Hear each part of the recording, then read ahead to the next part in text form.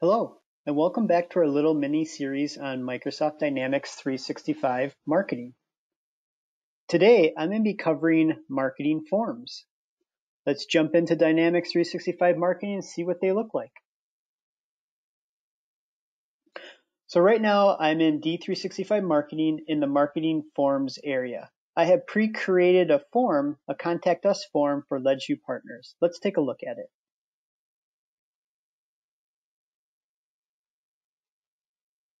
These form editors are going to look very familiar inside of here. If you watched our little mini series on emails, you would see that the editor is very, very similar to that. So right now, like I mentioned, we are in the marketing forms. And let's just kind of look at what types of forms you can have. Right now, this is classified as a landing page. This is what most of your forms will be. But we can also do a subscription center if, for your emails, if you have multiple different ones that you want them to opt in or opt out of, you can create a form for that. You have forward to a friend, and then you have event registration. There is an event module within this D365 marketing that you can create forms for signing up for the events. But like I mentioned, landing pages is probably the most common one. And that's what this is. So as before, I used a template inside of here. So I will just show you kind of high level what the templates look like.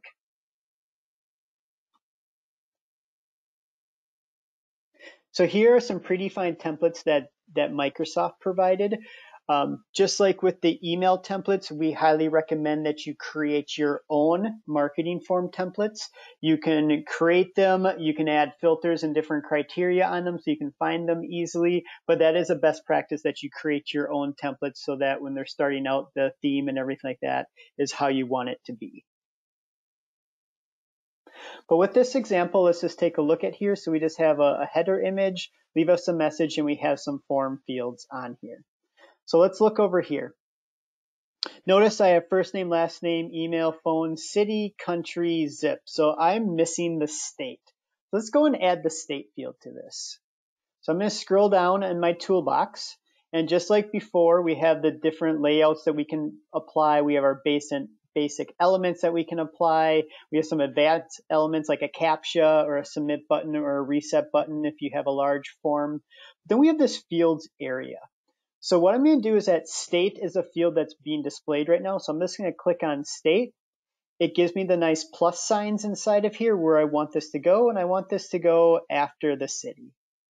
So I'm going to press the plus here.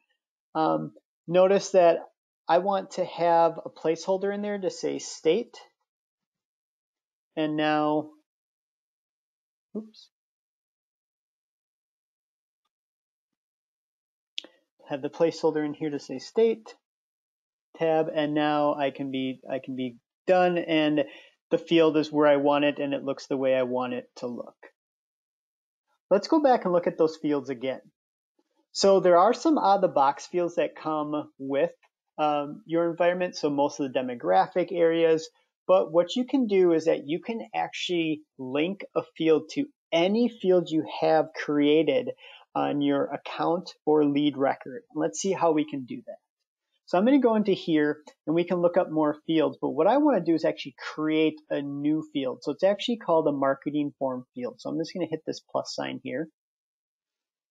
And now what you do here is I'm just going to create this called demo, and then I'm going to go here and say what type of field type. And notice, if you know anything about Dynamics, these are all the different field types that you can have on any of the entities that you use inside of your Dynamics environment. For this demonstration, I'm going to keep it easy. I'm going to keep it a single line of text. But notice you can have a number, a date, a lookup, a multi-select pick list, just a regular pick list or an option set, two options like a yes, no, true, false type of fields. But I'm just going to keep the single line of text like I mentioned. And then depending on what the field type is, you can see what type of format you want. So this is pretty neat because a single line of text, but if I wanted a format of an email or a phone number or a URL, it will then start looking and formatting it so that you're putting in a valid email or a valid URL or a valid phone number. Now again, it doesn't verify that the number itself is valid, but the format of it is what it's checking. But I just want this a regular text field. And then this is just going to be a text box. Sometimes people have other controls that you can do based on the field type, but this one is pretty simple. But this is the powerful part right here. Now I can take this field that I call demo and link it to any field inside the contact record or any field in the lead record. And what I do here is that since I did a format of text, now this will give me all the different fields that are the text format, and now I can link it to any of these fields. So I'm just going to pick one at random here. So I'll say FTP site. And then on the lead form, I'll just say it's the post office box. So now, I was able to create a form. Now, again, I was able to create a marketing form field from here and then link it to an existing contact or lead. In a future release of Dynamics Marketing, they are going to allow you to map it to any entity that you want to. So it's not going to be limited to contact or lead. So these marketing forms are going to be pretty powerful that you can, link them to your website and then pretty much create any entity inside of your environment. Now that is coming up. That's not in this release, but in a future release that will be available. And again, now this field demo is available to me. If I wanted to add it in here, I just click on it. You see the plus signs, and I'm just going to say the demo sign will be before the submit. So now notice the demo box is there. I'm going to just put the placeholder in here called this demo, and now I have my form all built. All right. So from here, if I wanted to, I can also go in and edit the HTML. So if I want to go into here and theme this or make it a very specific format, of course I can go in here and copy and paste or edit the HTML inside of here. Again, you don't have to. As you've seen, there is a nice editor that comes with it.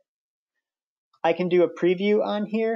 And again, this is very similar to the preview you have seen in other tools. That just shows you, what it looks like if you're on a desktop compared to a tablet, compared to the mobile. It's just trying to show you that, does it render properly as you go from a larger, screen to a smaller screen, and you can just test that out.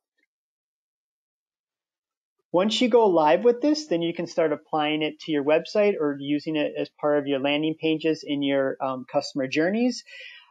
Once people are using it, there's going to be insights about it. So like I mentioned before, insights is the analytics that's inside of D365 marketing. So anywhere you see the word insights, that's going to be collecting analytics or metrics.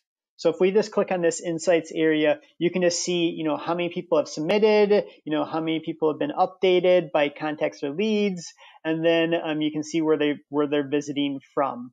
So again, I haven't implemented this, but once this is live and people are utilizing it, all this information gets automatically captured inside of here.